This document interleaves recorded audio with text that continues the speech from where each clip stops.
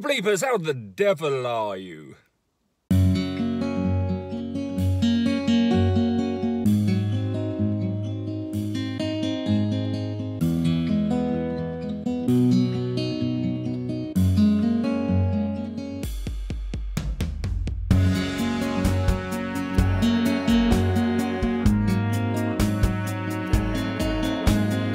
Okay, so today is the day that we lift out the rest of the hoard from the hoard hole. If you don't know what I'm talking about, there's a description, there's a link in the description below of a Bronze Age hoard that I found with lots of spears and daggers and lovely things.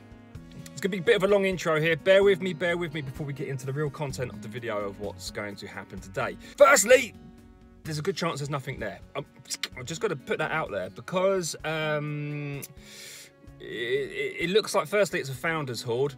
There's probably not a corpse there. The sand, I thought when it went down to that sand layer, thinking it might be a corpse, is actually typical of the area I'm in. What I thought was a clothing pin, which I thought perhaps was in the body or with the body, is actually a thing called an awl. You guys taught me that, so thank you very much. And then I went ahead and researched it, and the archaeologists confirmed that. And the hoard itself there's a good chance that it's just been scattered by the plough. And I remembered that my farmer about 5 years ago did a deep plough to about 3 or 4 foot. It was so deep. So maybe I've pulled up the majority of it already.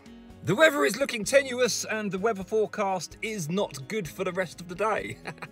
A quick mention of my patrons. Thank you very much, patrons, for your support. The couple of patrons that I do have, I really appreciate you. And the other thing is loads and loads of people have been asking me about beginners metal detectors. I've put some links in the description below of some beginners metal detectors that I think are the really good ones. So go check them out. Okay, next point. Is it treasure? Yes, it is treasure. I think it was West Country Clegg put a comment on on the video where I found the hoard, and he said it's not treasure because there's no gold or silver in there. And slightly wrong there, old chap. He had a friend who had a licking dog which wasn't classified as treasure. I believe that was Roman. So the reason that this is treasure is because it's more than 2 items from prehistory. And the archaeologists have confirmed that. So there you go, you learn something new all the time, don't you? I didn't know that either. So fantastic. Next point, I'll be quick. We're nearly done. Next point is thank you for your support in the comments on that last video. Wow, what an amazing community of responsible metal detectorists. Everybody there said I did the right thing. Sometimes we get a really bad name as metal detectorists, and everybody in those comments said I did the right thing by stopping when I was still getting signals, but I stopped, and everyone said, well done for stopping. Do you know what? I didn't get one comment of someone going like, yeah, I would have just dug it out, mate, and sod the archaeologists. I didn't get one person say that, and I thought I would, and I didn't. Everybody was super positive and proactive and said that I did the right thing. That is a really good and positive reflection of our hobby. We need more people to have that type of attitude. Okay, and on that last super positive note, let's go dig out a Bronze Age hoard. Dun, dun, dun. It reminds me of it's kind of like a TIE fighter. It's not what I've got in my mind though. It's not a metal detector. It's it looks for magnetic. I can't remember what he said. Richard said. Sorry, Richard, if you're watching this. But it's very efficient, if you will. Okay, so what they've done is they've done a massive square around this site, and I think they're just checking over with this. Oh, and it's a case of rolling things out as well, isn't it? Oh, exactly, yeah. Can you tell me what's going on the screen, Richard? Yeah, of course. Right, Thank you. What we've got there, but that is 3,600 square metres.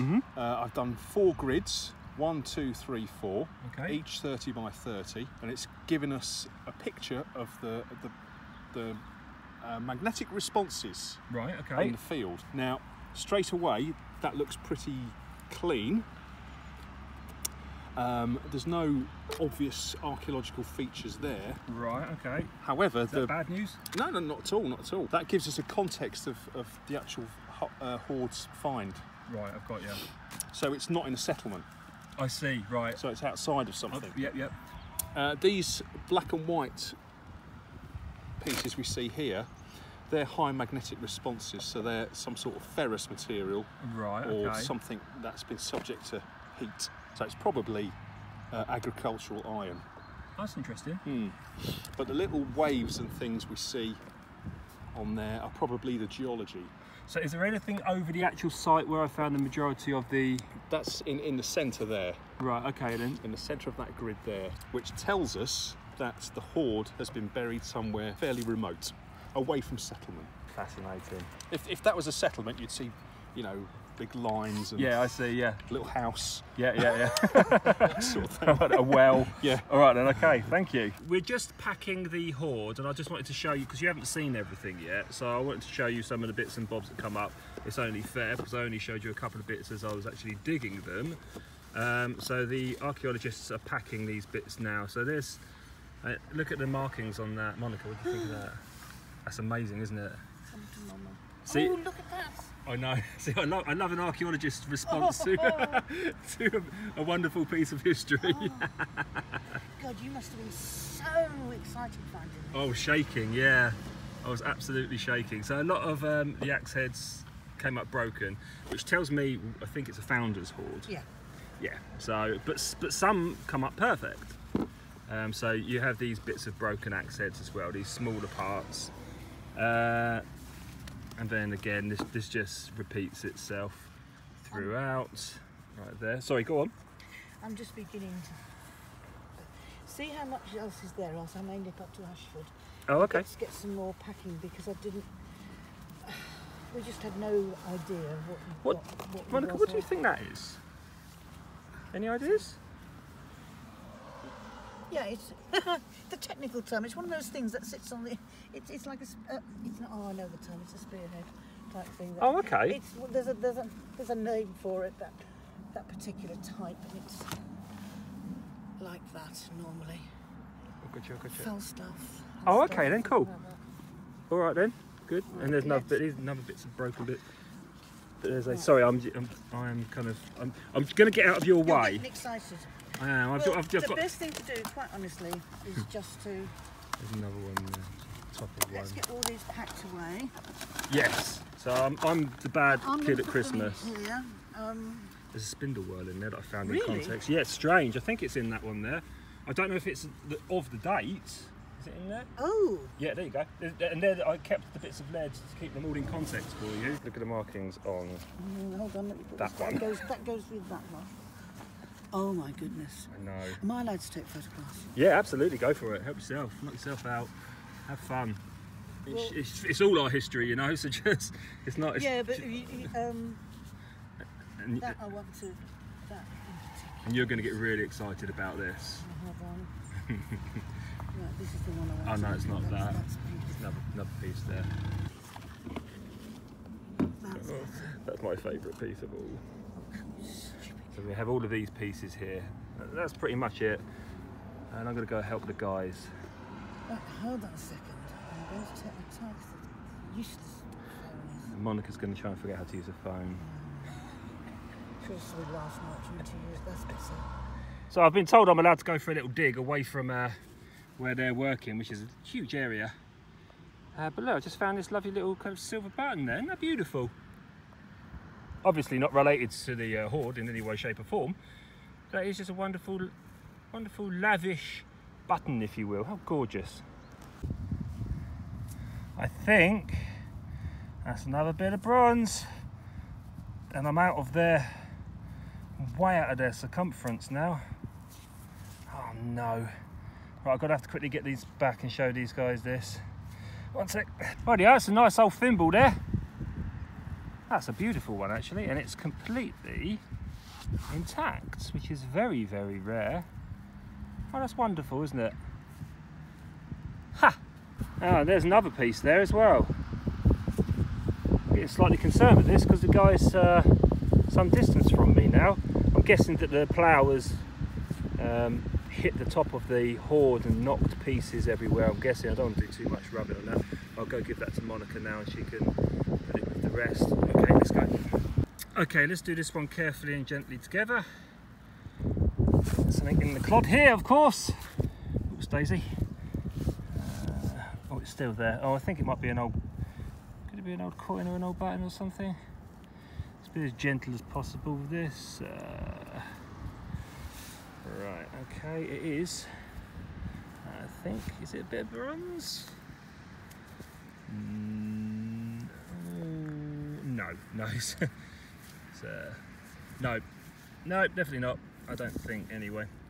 I'll get the guys to check it just in case. Ah! Bronze Age keyhole. No, that joke's not going to work. I'm not entirely sure what that is, but I don't think it is a keyhole. On initial viewing, I thought it was, but this bit up here is tenuous, to say the least. No idea. It's an interesting looking piece of flint. Looks napped, doesn't it? I'll have to go ask Fred about that. How strange. Look, you see little chips down here. This is what I mean. I'm probably wrong. I'm going to go ask him anyway. Okay, I'm with Fred. It could be that's been worked from the side. Yeah, it looks like it's been pressure flaked. Yeah. Yeah. I think they've tried to make something out of that. Should we keep that as well? Very much so. That's an artefact. Oh wow. Yeah, that's something that's been worked. It's not all about the metal, is it, mate? Ah, no way. Yeah, so they used whatever they could. Yeah. Oh, that's brilliant. Okay. Fantastic. Hold of that. Okay, great. Now I know even less about pottery than I know about pieces of flint. But I was pretty spot on with that other piece of flint. I don't know, I've got no idea how to date pottery, but I'm just wondering, you know.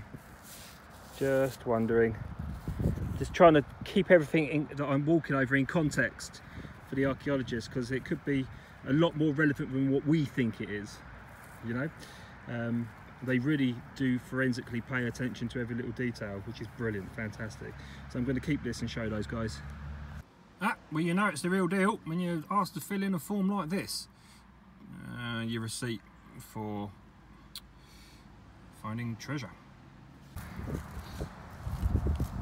Okay, the guys are digging what we think is the location. We've been told that they're going to just take the topsoil off. I'm just going to scan over the top as they go, I think. Let's just see if there's anything there. Okay, this is scanned, well, so far anyway. We're going to go down to about 6 or 7 inches, we think. Nothing come up so far, which is disappointing. So I'm with Joe, who's my local flow. Hello, Joe. Help. Again, he's just explaining to me about this particular flanged axe head. So obviously on this side we can see the really lovely decoration, and we can see decoration on both of the flanges. What is most interesting though is how clear the decoration is on this side, but on this side the axe is really taking a beating. Now this isn't likely to be plough damage, and this is all corrosion. And what this is probably telling us about this axe is that for a long time in the ground it was this way up. So all the infiltration of water and various other things, possibly chemicals in the ground, have come down and have really encouraged the corrosion on this side. Often with similar shaped axes called power staves, which are a little bit later than this, we often find them blade to butt and arranged in hordes together. So we have one like this and then one like this. Gotcha. And then we have the second one, which has some of the similar decoration along the flanges here we see. Yeah. But again, this might have been further down, or there's just something in the alloy that has protected it a little bit from the other ones, which does happen. You do get variations within the hoard itself. Okay. So Fred's just explaining to me about what he's looking for down here. So when we say that we're looking for the, we want, you know, as archaeologists, we're looking for the archaeology. So we're looking for the context. So what we just do really is separate the stratigraphy, so separate the layers of history from the soil. So the stuff that's the same at the top here as it is down the bottom here suggests it's all one layer, so it's all deposited at one time, you know, one period, right? And it's just been, you know, recycled, as it were, you know, the plough or whatever else.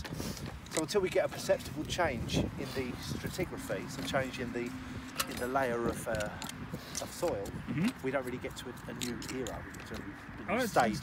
Yeah. So we're looking for really something that might give us an indication of a different layer. Okay. And that's how generally how archaeologists date. The same decoration as that bit. Yes. This is not an overly unrecent break. It was that bit. So that's a recent break we can see, but not from Chris. Yeah, no, probably not from plough. Yeah. So it's started to repattern it again, but we can still see orange. Wow. So again, recent strike. I see. Yeah. So That's fascinating.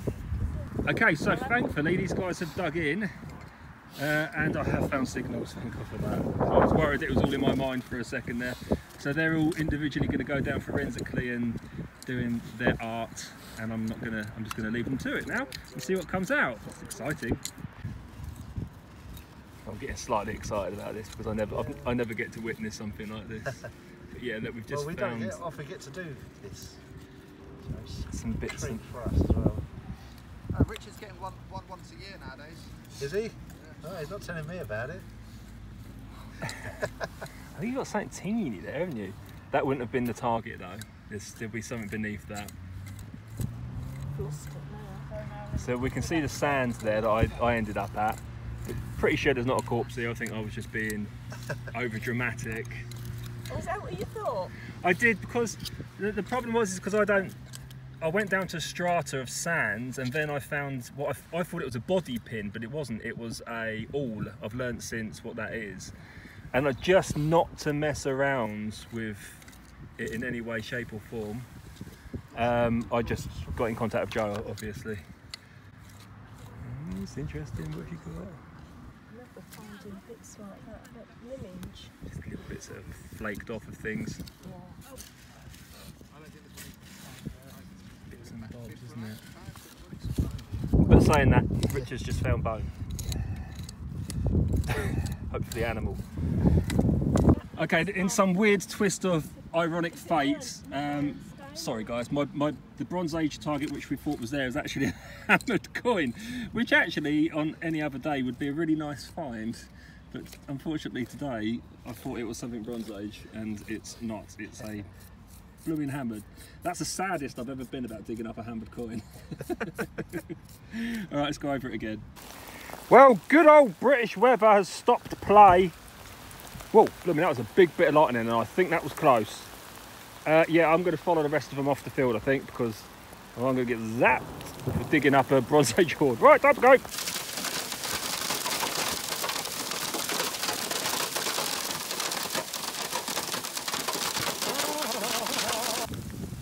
These are hailstones. Whoa, it hurts. Ah. Okay, I think we're done. But this is one of those situations that are going to go on for a long time. Okay, so although there's nothing that's come out in that dig, the archaeologists are very excited because of what I found already and the context that brings to the area. They're not so interested in individual items, they're more interested in what's going on around them that gives them a bigger picture of history as a whole. So what's come up already has really excited them. I think there might be targets down there still, I'm not sure, but I'm not entirely sure that the mine lab, the 800, is just punching quite deep enough to get them. But it's very kind of time, you know, they only have so much time to do so much work, those guys. I was quite disappointed because I wanted to see them find something and get the opportunity. Whoa, Mr. Saturation, yeah, there you go. I wanted to see them, but they don't care about that. They really don't. They're just happy doing what they're doing. So it looks like the hoard has been scattered from the top. The founder's hoard has been hit and it's been scattered. That's why I'm finding bits of bronze so far away. So I'm going to be finding bits of that hoard on that site for many years to come, which is really quite cool because it means I can just dedicate some time to it and just keep on pulling bits of this hoard out. I'm really excited about the blades, the part of the sword blade that I found. I really want to find the whole part of the sword to that. So I'm going to dedicate a lot of time just hitting that area to see if I can find that, because that would be cool, wouldn't it? I've decided to waive my rights to the fee.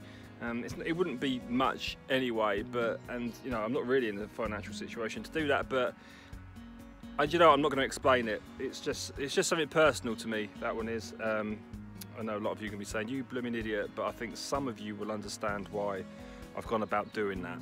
The hammered coin is bizarre. So you've got about 10 items that are all clumped together. The rest have been hit by the plough and knocked, right? The 10 items are clumped together, and somehow, which are 4,000 years old, and somehow a 500-year-old coin has made its way underneath. That's really strange. That is so strange. On my Patreon page, a friend said that it could have been a burrowing animal, which is true, I guess. In fact, I'm hard pushed to think of any other ways that a hammered coin would get under a 4,000-year-old hoard. That is very, very strange indeed. But anyway, that's where we are. This is certainly not a story that is finished. It's going to keep on bringing finds, and I'm going to keep on adding to this story. Anyway, thanks for coming on the adventure with me, my friends, and I shall see you in the next video.